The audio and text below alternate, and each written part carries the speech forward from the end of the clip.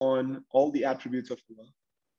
And let us make sure that we, align ourselves, align our thinking with what Allah has prescribed for us to the Quran. So inshallah, we'll continue this journey of learning today. We're going to talk about 3 more names of Allah. And today we're going to talk about the 3 names of Al-Samee, Al-Basir, and Al-Hakam. And inshallah, I will try to provide you enough details and enough discussion so that you may reflect on this. I myself have been reflecting on this. So inshallah, hopefully you will benefit from that reflection as well. But before I begin diving into the attributes of Allah, I want to first remind myself and then all of us over here that there's a big difference between the understanding of the names of Allah and then having the real knowledge of the names of Allah. So let me use an example to drive this point forward. Let's say you and your friend is having a conversation and you're having a conversation about ice cream. Summertime, perfect time to have ice cream, right? So you're having this conversation and let's assume for a moment that you don't know what ice cream is. Now your friend is probably going to be shocked at this point that you have no clue what ice cream is. But let's just say you don't know what ice cream is for a moment. And let's say your friend is now past this shock of not knowing about what ice cream is. Now, your friend at this point really can do 2 things. Your friend can tell you about what ice cream is using their own words, using what their experience has told them about ice cream, and just try to set that frame and that context for you in your mind so that you understand what ice cream is. The other thing that your friend or that you can do to inform yourself about what ice cream is, you can go to the store and buy some. And that experience is a direct experience that you would have where you now know all the different flavors of the ice cream that might be there in the fridge. You also know what the ice cream would taste like, the different textures and so on and so forth. And I use this analogy to kind of extend, this discussion about the 99 names of Allah. Anytime we're talking about Allah subhanahu wa ta'ala and the lessons Allah subhanahu wa ta'ala want us to learn, it's like this ice cream experience where you don't necessarily know what ice cream is until you actually try what ice cream is. And living our lives in the path that Allah has prescribed for us is kind of like that journey to experiencing what ice cream is like. Unless you decide and consciously walk down this path, we don't necessarily know what it means, to reflect on the 99 names of Allah. And all of us as people, as human beings, we have some aspect of each of these attributes within us. The question then becomes for us, how do we choose to engage with it? The 99 names of Allah are not just there for us to just look at from a distance, admire, like we would, for example, admire a piece of art. It's truly there for us to reflect on. It's truly there for us to understand and implement it in our own lives.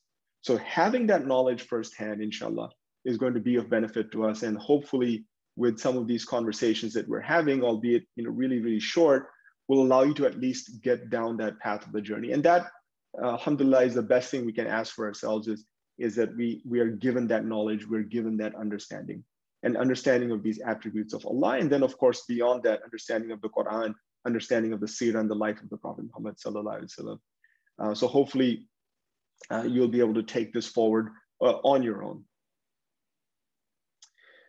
So Al-Samee. So walking down this path, Al-Samee means Allah is all hearing.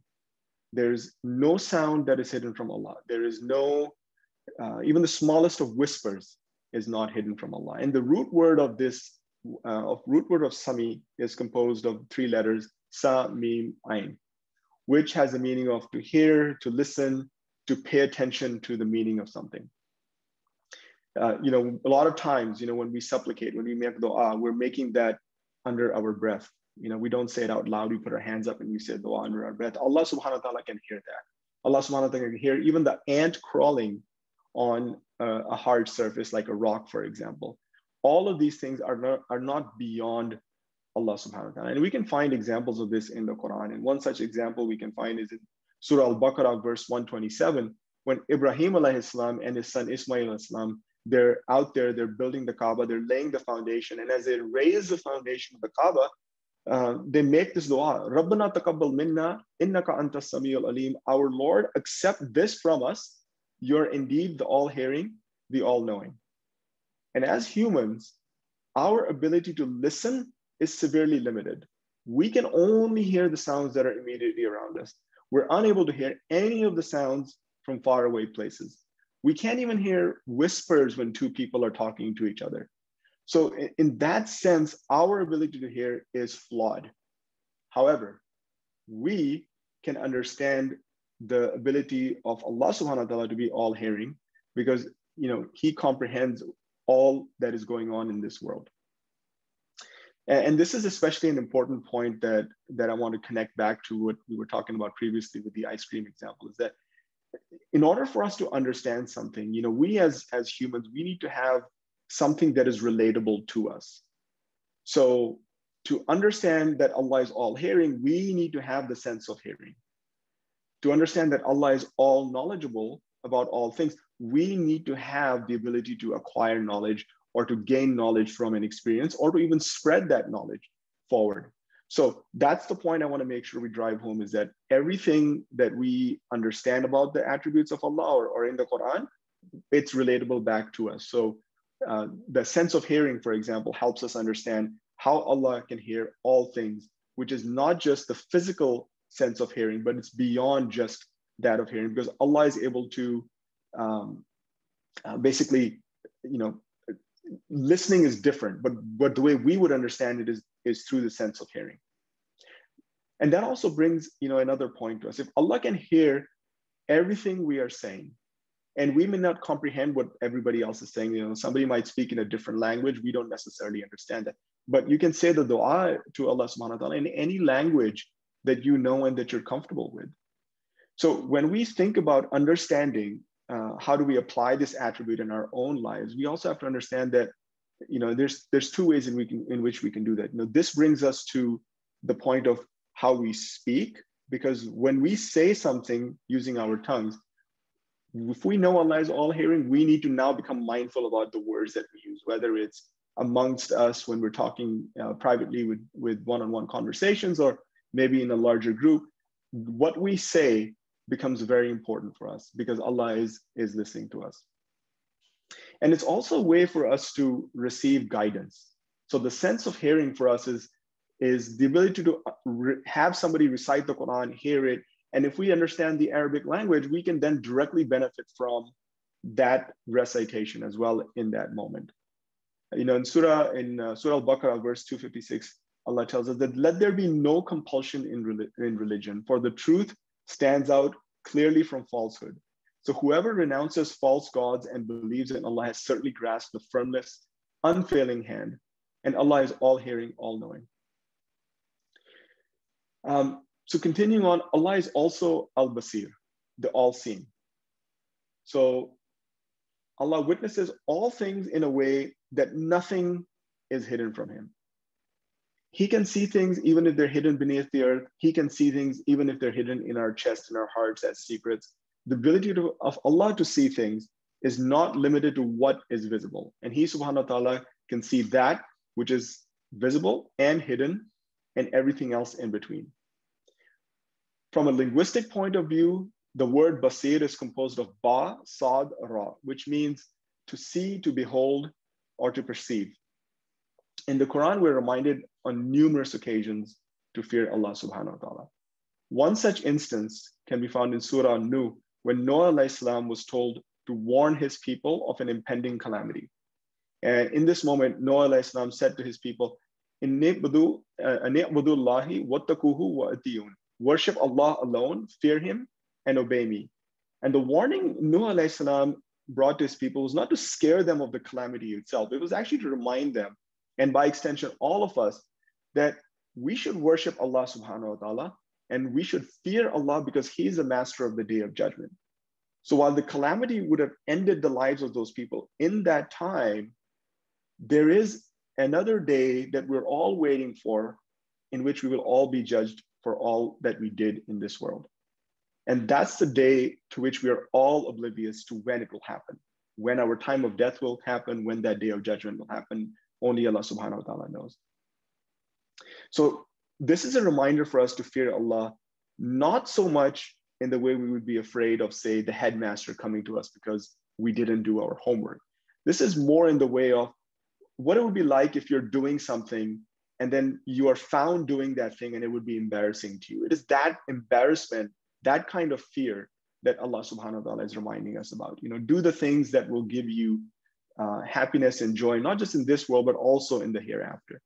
We do have the choice whether we want to do things that would be pleasing to Allah or that we do things that are displeasing to Allah. But at any rate, do things that Allah subhanahu wa ta'ala will be pleased with you. And this is the fear Allah subhanahu wa ta'ala is talking about. And Allah is the all-seeing. And when we think we are alone, Allah subhanahu wa ta'ala is watching us. And when we think we commit acts of charity and nobody else is looking, Allah subhanahu wa ta'ala is still watching over us. And when we commit a sin, whether in the darkness of night or in the brightness of day, Allah subhanahu wa ta'ala is watching over us. When we say one thing and behave in another way, Allah subhanahu wa ta'ala is also aware of what we plot with others. And in Surah Ash-Shura, verse 11, we are told, He is the originator of the heavens and the earth. He has made for you spouses from among yourselves and made mates for cattle as well, multiplying you both. There's nothing like Him, for He alone is the all-hearing, all-seeing. And our gain in understanding and applying this attribute in our lives can also happen in two ways. One way we benefit is by understanding that the gift of sight allows us to see the creations of Allah in all the marvelous ways. And it also serves as a warning for us, to help understand that there's no power greater than Allah subhanahu wa ta'ala. And our sight and our hearing allow us to take in the many wonders in this world, this universe, and the experience of the glory of Allah subhanahu wa ta'ala. And the second way in which we benefit is to become hyper aware of Allah's surveillance of us. Okay, we know this from the Quran in verses 10 through 12 of Surah Al-Infatar. Indeed, you are certainly observed by vigilant, honorable angels recording everything. They know whatever you do. And here Allah subhanahu wa ta'ala is telling us once again that we are all assigned angels who are taking notes of everything we say and do. And we're all going to be held accountable for our deeds on the day of judgment if we believe in Allah subhanahu wa ta'ala and the last day. Even if we don't believe in Allah subhanahu wa ta'ala in the last day, we should be reminded that there is still the day of judgment that will come. And it is our responsibility to know and understand that everything we do is being recorded and will be played back to us when we are held to account on the last day. And this brings me to the last attribute that I want to talk about today. And that is the attribute of Al-Hakam. Now, the definition of Al-Hakam is the arbitrator, the giver of justice. And there's no ruling from Allah that can be overturned.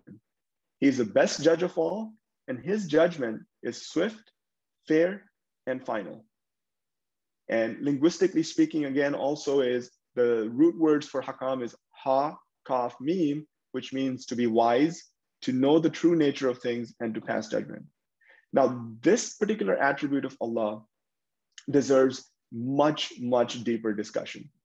And I'm not going to do it justice in this short amount of time, but I want to make sure that I at least highlight that this is an important topic that has much broader discussion points behind it. So for the sake of time, inshallah, just to keep it short, in the future, if we get a chance, I want to touch on this topic of justice because it is pretty deep from when I was looking at it and when I was thinking about it. So we know that Allah tests us with everything in this world. In Surah Al-Ankabut, verse number 2, we are reminded, do people think once they say we believe that they will be left without being put to the test? And being tested is a way for Allah subhanahu wa ta'ala to correct us, to tell us that you've strayed away, it's time for you to come back to the right path. It's also a way to keep us, safe from things that may not be good for us. We might want something in this world. We might want certain events to happen, and they may not happen, and then we might feel disappointed. But it's a way for Allah to say that may not have been for you, and we should always find patience and gratitude in that. It's also a way for us to strengthen our faith in Allah subhanahu wa ta'ala, because to have faith in Allah means that we're patient with what we have, we're patient with what transpires in our lives, and we're also working towards making sure that we're always connecting ourselves with Allah. And it's a way for us to wash away our sins. The good times we enjoy from Allah subhanahu wa ta'ala, as well as the difficult times, all of these have lessons in us lessen them for us. And it is in these times of ease and hardship that we make decisions that are either pleasing to Allah, or we can make decisions that are displeasing to Allah. And this brings us back again to the day of judgment, when we'll be rewarded for the deeds that we've done well and for the deeds that we have done poorly. And this ties directly to the point of justice. For justice to exist, an accounting of our deeds is a prerequisite. So for our deeds to be good or bad, there also must be some cause which will affect us, and a force that decides one way, or that forces us to decide one way or the other. So let me re-say that one more time. For justice to pre-exist, there has to be an accounting of deeds. And for deeds to exist, there has to be some cause and effect, and that relationship needs to have some plan. And this is where Allah subhanahu wa ta'ala is also the best planner of all. Okay, so we have that ability to choose. We have the ability to say, I will do this instead of that. Okay, and the situations we're put in forces us to make that decision in some capacity. And this is a marvel from Allah subhanahu wa ta'ala. You know, having that freedom and also having to make that decision and to make sure that whatever decision we're making is in line with what Allah subhanahu wa ta'ala has decided for us. And there is no planner better than Allah subhanahu wa ta'ala. And all of his tests are a way for us to increase in good deeds or bad deeds. So think about the times when you had to decide based on your feeling or your circumstance. Think about the choices you thought you had in that moment and how you tried to rationalize between them and ultimately doing what you thought was best in that moment. And when you made that decision and acted, do you remember if you praised Allah subhanahu wa ta'ala, or do you remember if you asked Allah subhanahu wa ta'ala for guidance? And this ability to choose is left to us. And the consequences of our choice is the judgment we will endure on the day of judgment. And Allah subhanahu wa ta'ala is the best judge of all. Inshallah khair, we will conclude this khutbah in the second half. أقول قولي هذا واستغفر الله لي ولكم ولسائر المسلمين فاستغفروه إنه هو الغفور الرحيم. I seek forgiveness from Allah for me and for you and to the rest of the Muslims. So ask him for forgiveness. He is the forgiver, the merciful.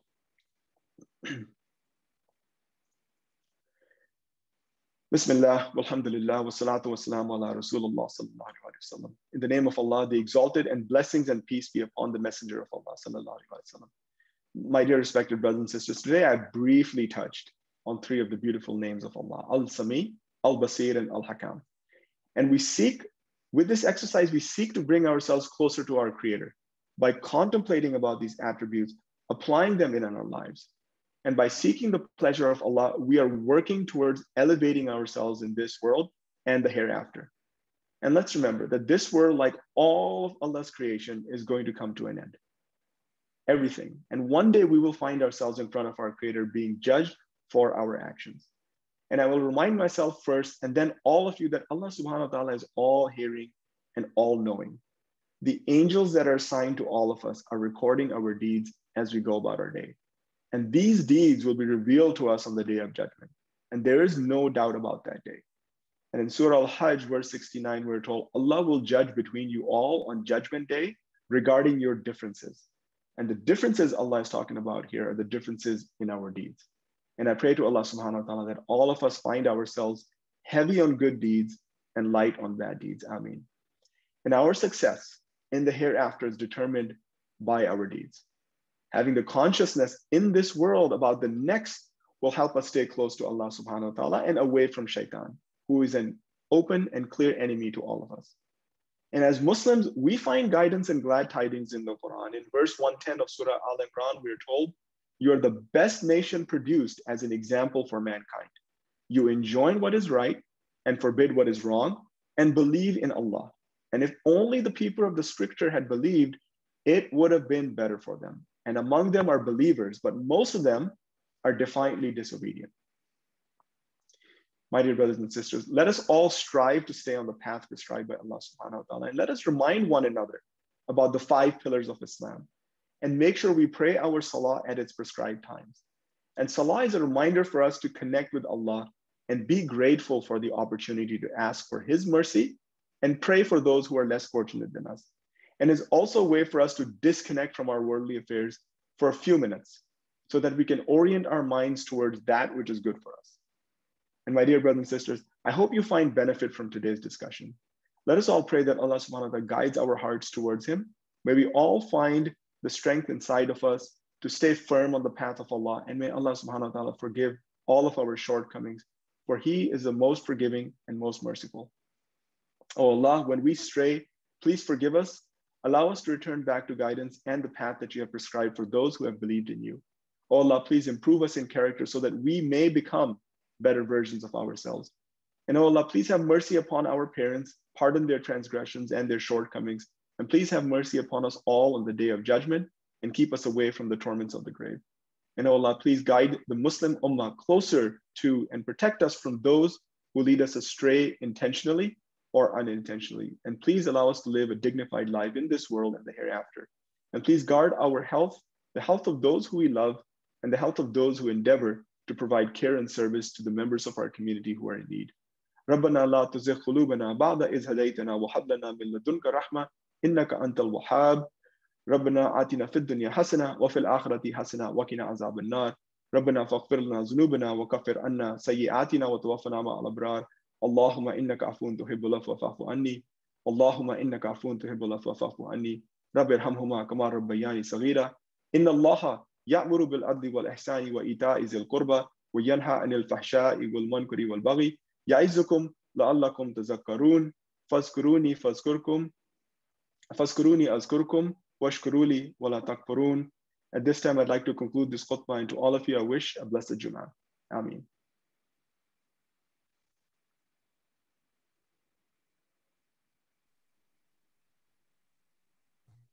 Amir beta, another beautiful